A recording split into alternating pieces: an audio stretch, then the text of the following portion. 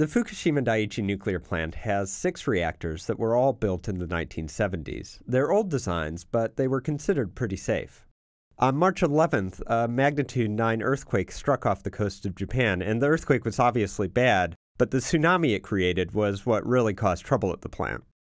Right after the earthquake, the reactors went into emergency shutdown, and they needed to be cooled.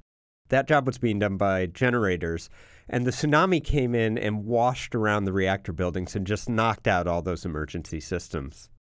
So without the cooling systems, the 3 reactors running at the time of the quake began to heat up. Plant workers scrambled to flood them with seawater, but it took too long, and it appears that the reactors partially melted down. Now that means that some of the fuel inside got out of its normal configuration and possibly settled at the bottom of the reactor. The process generates a lot of hydrogen gas, and that sparked a series of massive explosions at the plant over the next few days. Now, after the explosions, all that mattered was keeping these reactors very cool. Japan's military and civilian authorities did really the only thing they could at the time, which was spray water. Over the last month, the water spraying has gotten a little more systematic, and damage assessments have begun. It hasn't been easy because the radiation levels are just too high for workers to go in and look at what's happened. So what they've had to resort to is unmanned helicopters that can sort of provide an aerial view of the damage to the buildings that house the reactors. Remote cranes have also given us a look at the tops of these buildings. But what reactor operators really need to do is take a look inside. And to do this, they've turned to robots used by the US military. The robots first entered Units 1 and 3 in early April. What they found wasn't particularly encouraging. As we suspected, the radiation levels are still very high.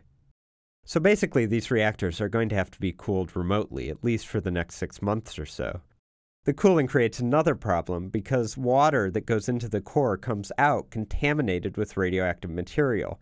It flows out through broken pipes and cracks, and it can eventually reach the ocean. The Tokyo Electric Power Company has spent a lot of time trying to seal the leaks one way or another. Some of their techniques have been pretty crude. I mean, they've just filled this pit with concrete. TEPCO is also planning on pumping the contaminated water into temporary storage tanks, and at least trying to process some of it to clean it up. Over the next few months, the damaged reactors will also have to be covered to prevent radiation from spreading. TEPCO says it wants to build a temporary cover over the site. It could look like this one that's currently being built for Chernobyl in the Ukraine, although there it's taking well over a decade to install.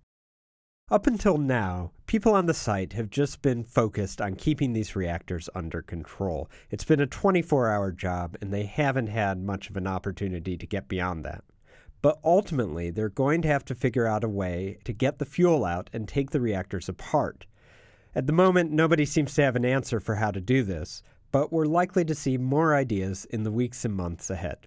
For Nature Video, I'm Jeff Brumfield.